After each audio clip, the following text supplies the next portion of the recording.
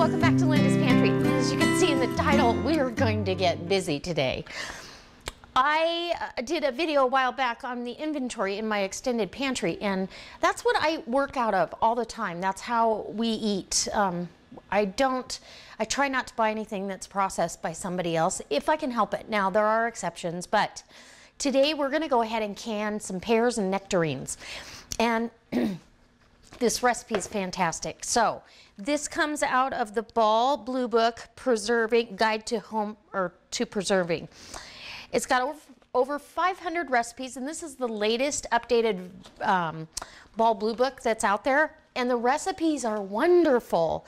And then they have tips in here, and you know, you can, on some things you can choose what kind of vegetable or fruit, and I mean, they just give you a lot of choices. So this is a recipe out of there. Now, I'm not going to use equal parts of nectarine and pear. I like this combination, but I want it to be heavier on the nectarine side. So I have 6 pounds. Now the recipe calls for 3 to 4.5 pounds of pears and 3 to 4.5 pounds of nectarines. I'm not going to do that. I'm going to use all of this. Follow all the instructions on how to can it and everything. And then instead of doing a simple syrup, you do white grape juice and no sugar added. Make sure you don't use the one with any sugar added. And it's delicious. Trust me when I tell you. But when I made it the last time, I felt like I wanted less pears, if that makes sense. So we've got to get all this fruit. I just washed these. I've got to get this big bowl of nectarines washed, and I'm going to peel the pears and core them, and then we're going to make sure that we treat that with Fruit Fresh, and you can get that in your canning section. I believe I've got 15 pounds of nectarines, and so we should be able to stock our pantry with a lot of fruit. What do you think? And we're going to have some of this for dessert tonight. So over a little bit of a sweet shortbread instead of strawberry shortcake, we're going to have this. So delicious. Okay, so I'm going to get to doing all that. As soon as I've got all the processing done for you, then we'll move on to the next step. All right. Excited. Get your hands in there and get work. So I've got my 8-quart bowl here, just about right in here with the pears, and I've cut them into bite-sized cubes. That way, if you've got any bruising or anything like that, you can get that, cut that out of there, and nobody notices. And I've got this in water with the Fruit Fresh so they don't turn brown. Now, you want to make sure that you're using fruit that's pretty firm, because if you get it overly ripe, it ends up really mushy in the jar, and you might as well just do applesauce type fruit sauce instead of what we're doing. So, and these nectarines are, I mean, they're firm. If you left them out on the counter for a couple more days, you'd probably end up with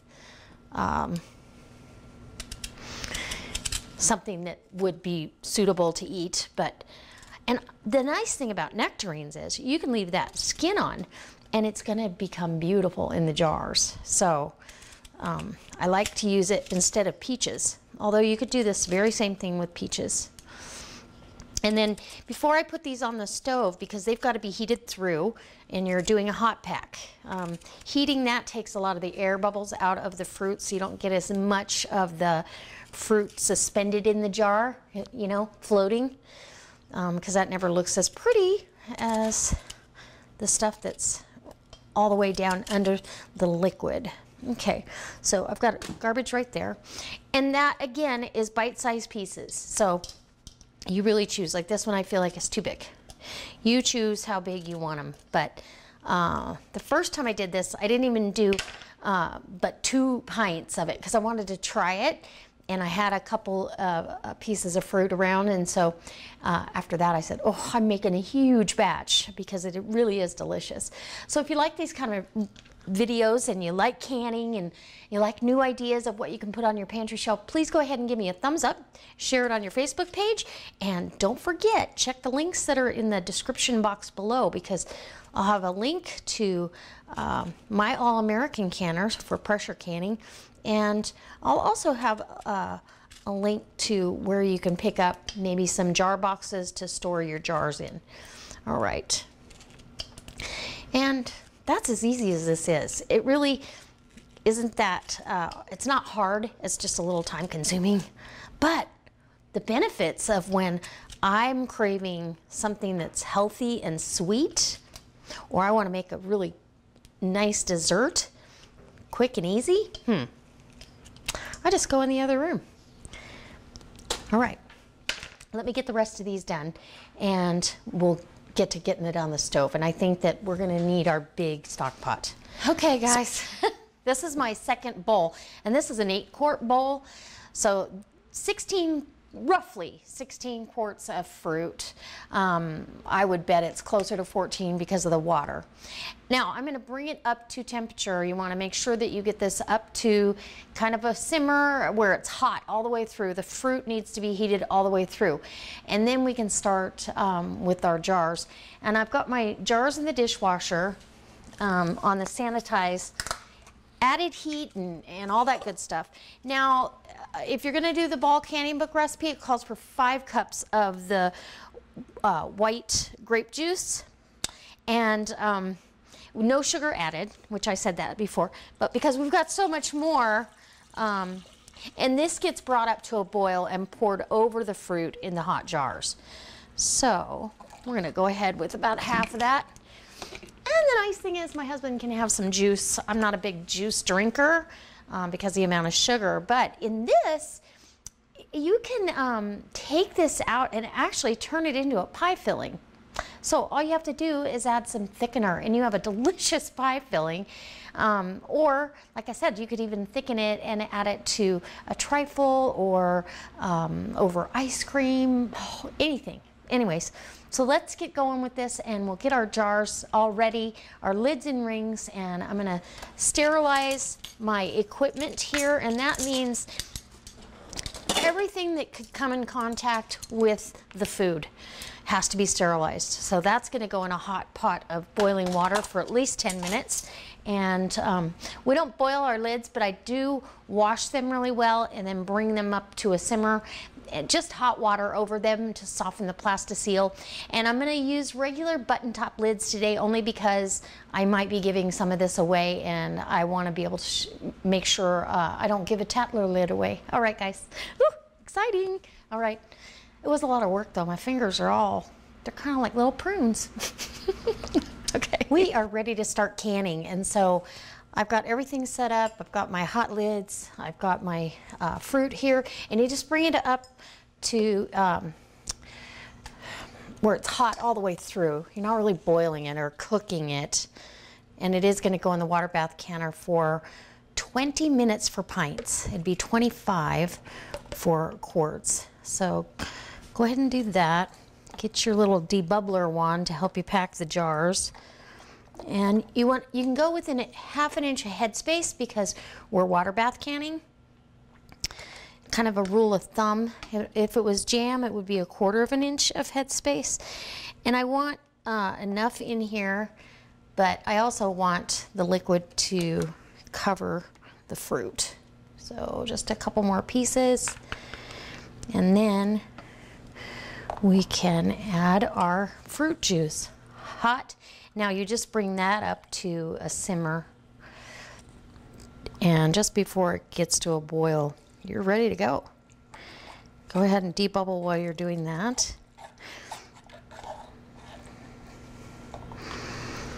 And let's give it a look and see how we look here. Oh, perfect. And the ½ inch of headspace, if you're not sure, you can get one of these debubbler wands and measure it right on your jar, and we are perfect. So now we're going to wipe the rim of that jar, and I've got a little napkin with some vinegar on it. Wipe that rim, and it's just this top rim where it connects and meets the jar or the lid that you're trying to seal on there. Grab yourself a lid and a ring, and this is how easy it is. Fingertip tight, and look how pretty. It's beautiful in the jars. So, ooh, the white pears against the nectarines with the pink and peachy color. It's beautiful.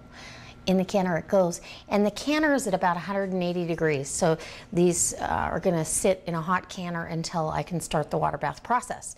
And we're gonna have to go in batches because this 22 quart stock pot has about, oh, I don't know, 16 quarts of food in here. So we're gonna get to canning. Might have to wash up some quart jars. All right, away we go. I'll meet you back when we're all done. So the first batch of the nectarine and pears are done. And when you're jarring this up, you're gonna just be affected by that white grape juice. It smells so good.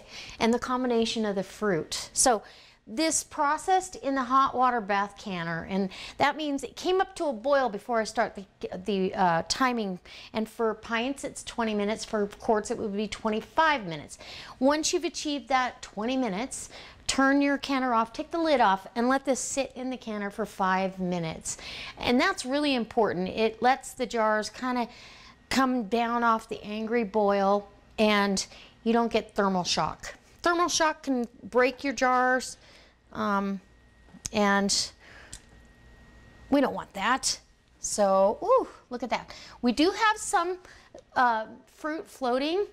It should drop back down when, because right now everything in the jar is expanded.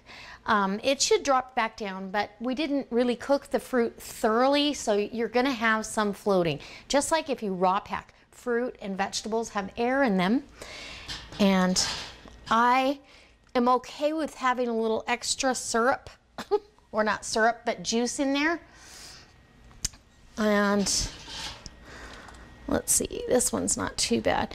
And you want to try not to tip your jars. This is kind of hard not to do, but try not to tip your jars because the water on the top will evaporate. And on that, see, you can see the fruit floating, but look how pretty underneath that juice is. And that's gonna be delicious. Thicken that up, oh, and put that over ice cream. I don't even eat ice cream, but I might have to start.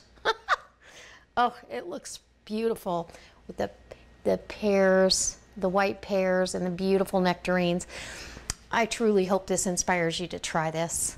And I'm gonna bring you back when I'm done processing the rest of this fruit, and we'll see exactly how much I got, and then I'll figure out how much it cost me. Now, I bought organic fruit, and it's not, you know, the peak of the season, but I wanted to give you guys all a head start because I know a lot of you have fruit coming into season here pretty quick, and I wanted to give you some ideas of what you can do when that happens beforehand. All right, guys. Let's get to canning. Oh my gosh, my husband thinks I'm crazy. So that was the beeper to let me know that they could come out.